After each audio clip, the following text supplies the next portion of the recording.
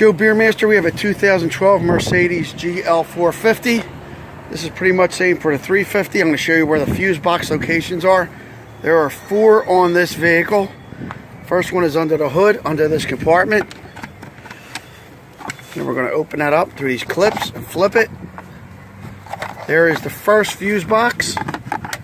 There's no template under the hood. Sometimes there is. That will tell you where the fuses are, but you must refer to the owner's manual. That's the first fuse box. The second fuse box is on the passenger side.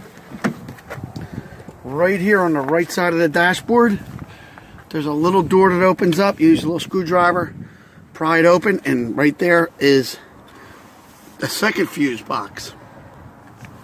So there's a little cover. We already took it off. And here it is. Fits over there.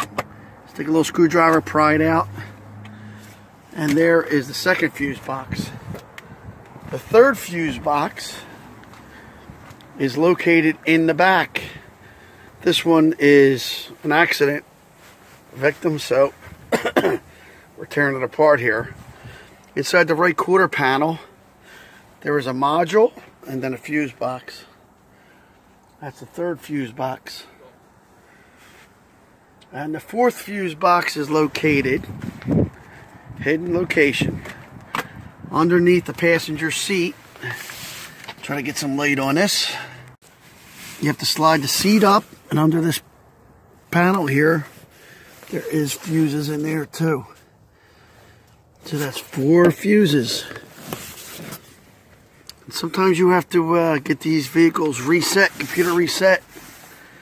They go into security mode when the battery is dead, on and on and on. So that's your fuse box locations. And this covers multiple years of the GL450 and 350. Joe Beermaster.